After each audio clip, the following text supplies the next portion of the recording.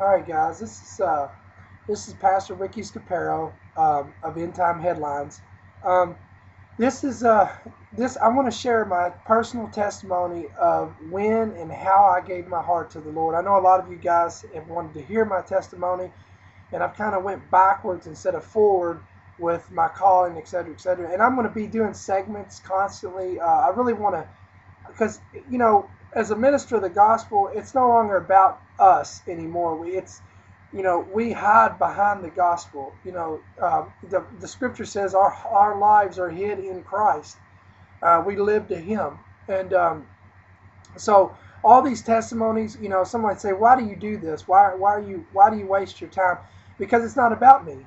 And it's like Joseph in the book of Genesis. At the all the struggles he went through, being cast into a pit, being rejected by his brothers, being sold into slavery, being persecuted, being falsely accused, this and that for 18 years, etc., etc.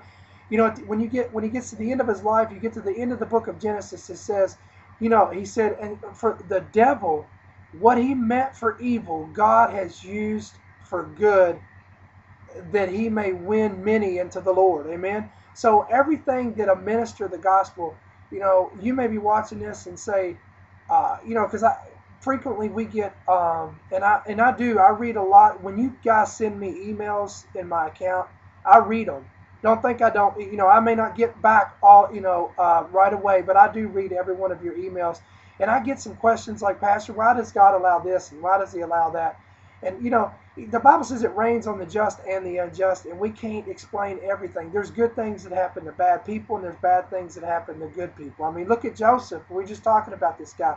I mean, this guy was, you know, uh, I would love personally, I hope my son Elijah, when he gets older, he has the faith, has the anointing of Joseph. But, a lot of people think that if you have the anointing of God, you're exempt from attacks. But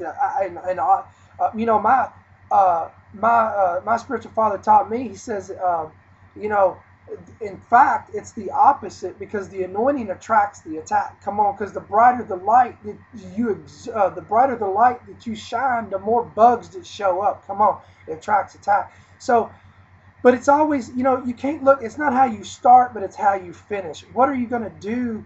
You either get better or you get bitter. So that's the thing with life. So having said that,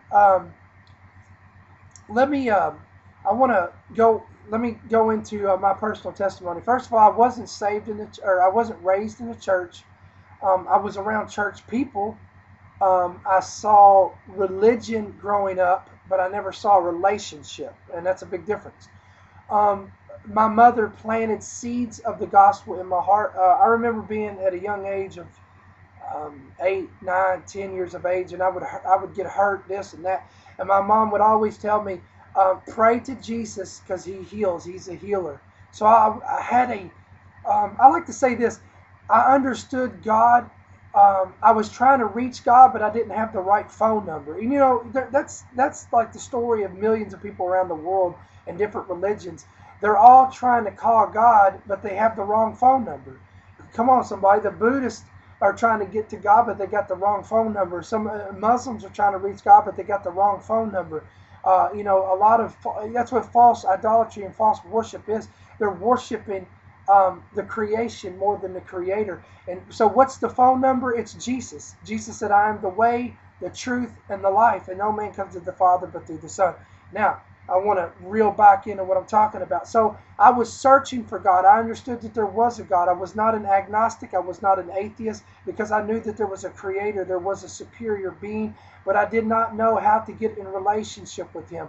I only understood God through legalism and through the, tradition, to the do's and the don'ts, and the um, it's hard to even explain it, but that's, many of you'll know what I'm talking about. It's through those methodologies and through those circumstances. So, having said that, I was 23 years of age um, when I was invited to a church service several times, and I kept rejecting it. No, no, man, that's not my cup of tea. No, no. Finally, I got invited to a youth meeting. It was an event called Soldiers of the Cross. It was an event that was going to happen. Listen, what got my attention? They said that there was going to be food, Come on, you invite food and anything, and people's going to show up. You know, Jesus had more people when he had the bread and the fish. Come on, he had the 5,000, not including men and children. But then when he got down to real ministry, you know, they said he started out with 5,000. He got down to the real ministry, and he went from 5,000 to 70. And then when he got deeper, he started talking about flesh and blood, eating the flesh and blood. He got down to from 70 to 12. And then it went from 12 to 11. And then he had his inner core of Peter, James, and John to 3. So, you know, God is in the separation, division process, but that's a whole other message in itself. Having said that, wow, I'm getting lost in my train of thought here. Let's see.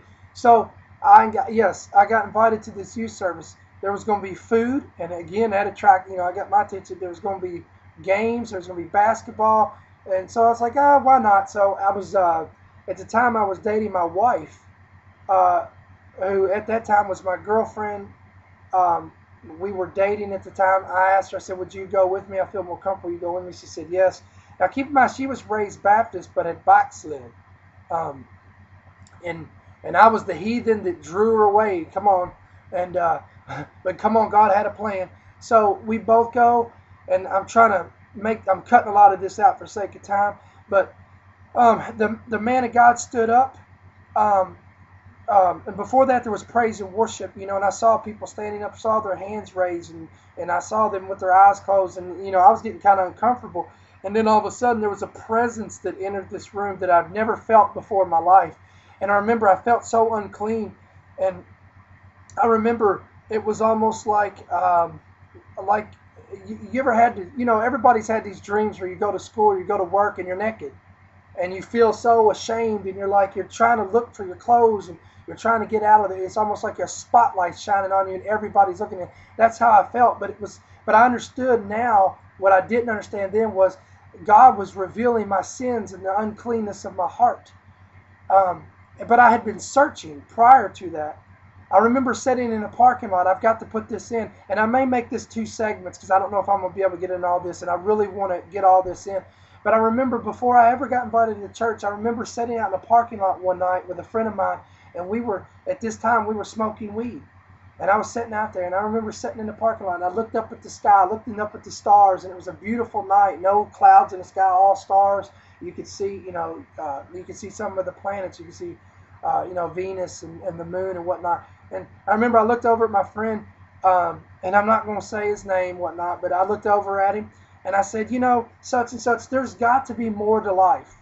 There's got to be more to life than partying and living for the weekends, going to the next club, going to the next bar, going out with the next chick, getting the next drug, getting the next high, getting the next fix. Come on, somebody. There has to be more to life, because it was getting old. At 23 years of age, I had, you know, I've been doing this since high school, and it got to the point where, you know, there's people out there, you may be watching this and you're in your 40s, you're in your 50s, and, you know, when are you going to get to the point where there's got to be more than life than the next high, the next drug, the next drink, the next, you know, come on, the next adulterous affair, the next fornication, the next, you know, whatever it is that you're trying to fill your void is, that void, that emptiness with. And I got to that point, and I remember I was asking, and I was searching. That's what it was. I was searching. I didn't even recognize it. And then as time progressed, I went out with another friend of mine, and I remember it was almost like I told him, I said, you know, I feel like something big is about to happen in my life. Little did I know. Come on, that's God. That's how God works. And I kept feeling this like anxiety, like expectation of something big. It was almost like maybe you would call it an inclination or some sort, a premonition of whatnot. But I recognized it was my spirit, the spirit in me, not the Spirit of God, because I had not been filled with the Spirit of God yet, but the Spirit. Come on, how many knows that we were created in the image and the likeness of God when He breathed the breath of life in us. So if you're living and breathing and watching this, there's a part of God living in you. So, you know, the Bible says, in Him we live and move and have our very being. So I was yearning to be in sync or an orchestration or have a relationship with the Creator of the universe. So I, you know, that's what was drawing me, and that's what was opening my heart to bring me back to the point where I was in the service, and I was feeling God drawing me. Now, the man of God gets up and he starts preaching about hell. I know that's not a popular message, but it took a message like that to get a guy like me to the altar.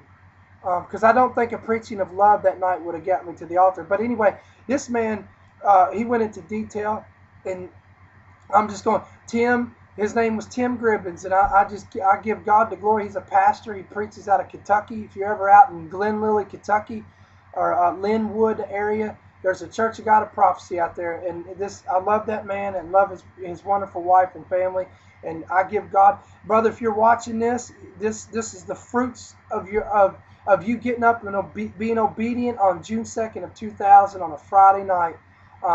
Little did you know that there'd be a heathen out in the crowd that needed Jesus, and he gave that altar call, and I came running to that altar.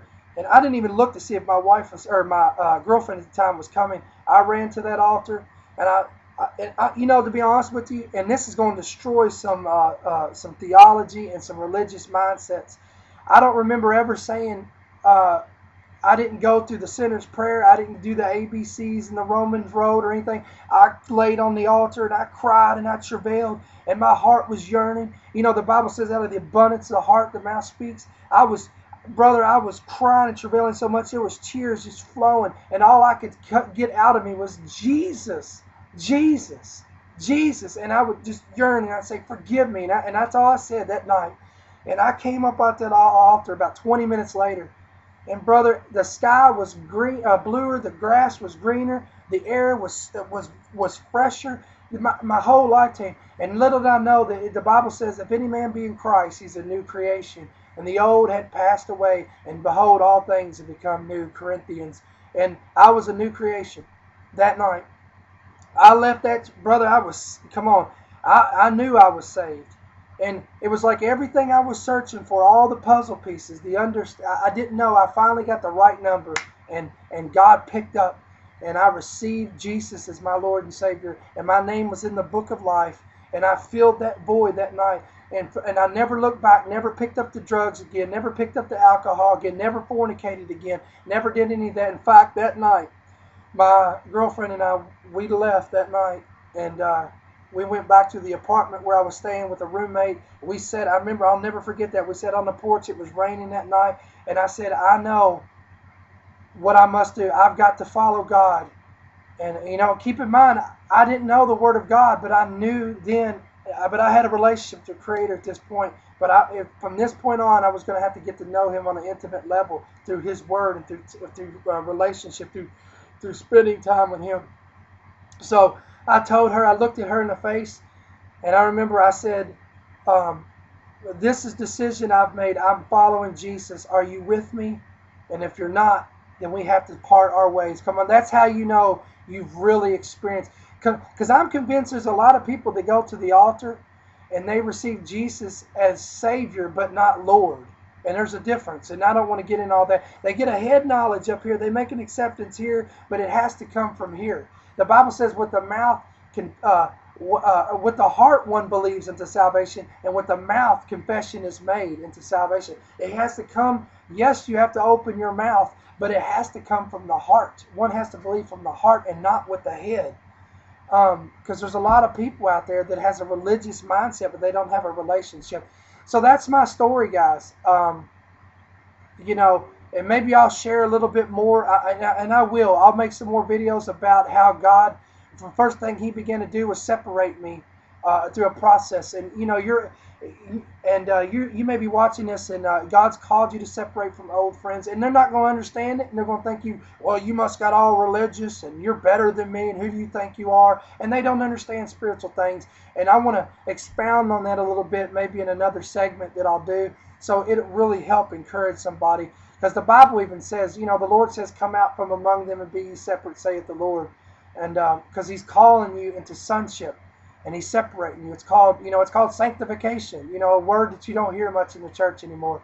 And it means to be set apart from the world, because we're not of the world anymore when we're in Him. So God bless you guys, and we'll expound a little bit more. And I hope this blesses somebody. Amen.